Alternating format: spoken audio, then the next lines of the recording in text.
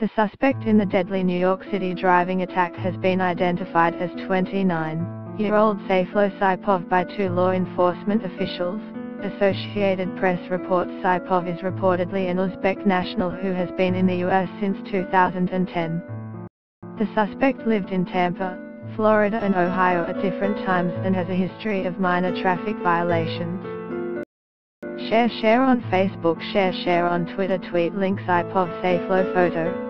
Food Charles, Missouri Depth of Corrections. 8 people were killed when the suspect drove a utility vehicle down a bike path next to the Hudson River in Lower Manhattan on Tuesday afternoon. After the rampage, Saipov reportedly jumped out with 2 fake guns and was shot by police officers.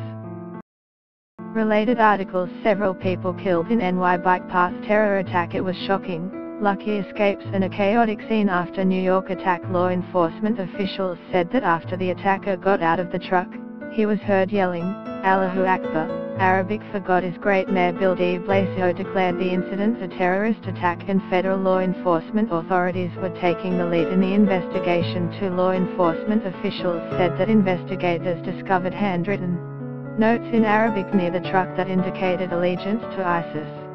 You will now receive updates from Breaking News Alert. Breaking News Alert. Get the latest news and updates emailed straight to your inbox. By submitting your email, you are agreeing to Fairfax Media's terms and conditions and privacy policy. AP, Reuters, New York Times with Fairfax Media.